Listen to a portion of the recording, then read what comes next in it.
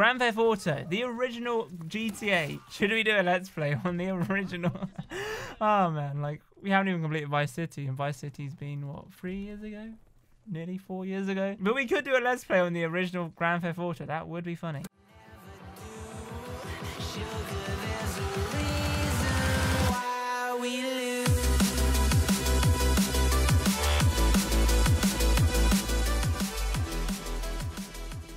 Well, hello there and welcome back to a brand new video where today's a very exciting day because PlayStation Classic, the console, which I think is like 30% smaller than the original PS1. If you guys aren't aware what the PlayStation Classic is or what it is in general, PlayStation Classic is basically PS1 but a remake version which has games already built on it. I think you get 2 controllers and all that fun stuff. I think, is it 30% smaller? No, it's 45% smaller and it's the original 1994 PlayStation. So obviously I'm born in 1994, so 24 years ago, and PlayStation Classic is basically a replica of the PS1, but smaller. Comes with 2 controllers, and it comes with 20 games pre-installed. Now today, we finally found out, if I knew the correct way of speaking English, we finally found, I can't even speak, I'm so excited. But yeah, today we actually found out what those 20 games were, and to be honest, those games are fairly good, but a lot of people on Twitter are going, meh, like people on Twitter are going, why is it this game not there? Why is this game not there?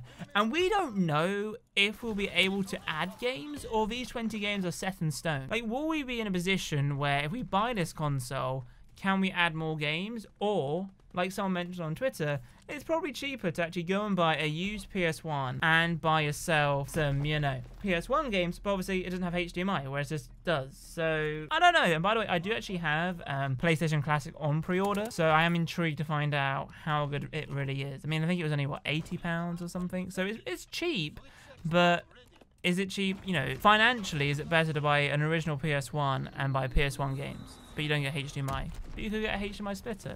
Who knows? But anyway, we're rambling on, as always. But today, we're going to be talking about the 20 pre-installed games for the PlayStation Classic. So if you do enjoy today's video, then be sure to leave a massive thumbs up, subscribe, and comment down below your thoughts regarding this. Right, so we have the announcement, which is crazy. The console launches on December 3rd, which is in about just under 3 weeks, under 4 weeks.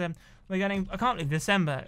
Where is this year gone? But anyway, so before we talk about the 20 games, we're going to be talking about some of the 5 fan favorites from PS1. I'm reading this from the PlayStation blog. There'll be a link down below if you do want to check out the information, the article. But basically, some of the fan favorites, which are adding, is Final Fantasy VII. Not bad. And Jumping Flash, Ridge Racer Type 4, Tekken 3, and Wild Arms. Apparently, those are some big fan favorites. But I'm looking for the list right now, and there are some games here which I'm like, surely these were the fan favorites. I don't know. But anyway, the games we have is we have Battle Arena Toshinden. We have Call Borders 2, Destruction Derby, Final Fantasy VII, Grand Theft Auto, the original GTA. Should we do a Let's Play on the original? Oh, man. Like, we haven't even completed Vice City, and Vice City's been, what, 3 years ago? Nearly 4 years ago. But we could do a Let's Play on the original Grand Theft Auto. That would be funny. Intelligent Qube, Jumping Flash, Metal Gear Solid, the OG game, Mr. Driller.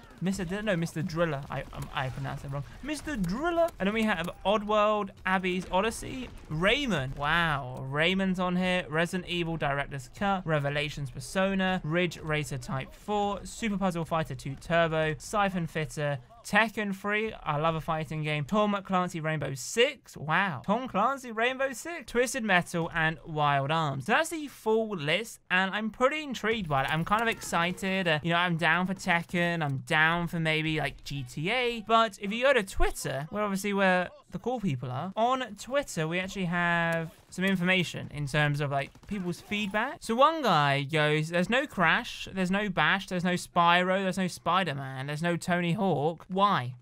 Those games are fan favorites. And he said, I've cancelled the pre-order, not being funny, but these games alone, with a few listed for the classic, made my childhood. So, yeah, Spyro. Why isn't Spyro? Why? Was even Stuart Little a PS1 game? If Stuart Little was on this, how awesome would that be? But some people are saying there's no Gran Turismo. I mean, why? So that's why early on I was like, could there ever be like an enhancement? But I don't think it is. I think it's more of an out-of-the-box type thing. I don't think PlayStation will be changing it, but they might give us maybe, I don't know, a cartridge or something which gives us more games. Fingers crossed that is the case. But no, what are your thoughts about the 20 games for the PlayStation Classic?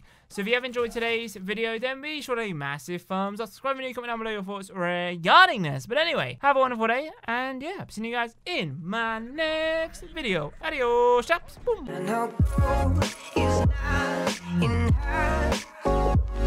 She's a diamond.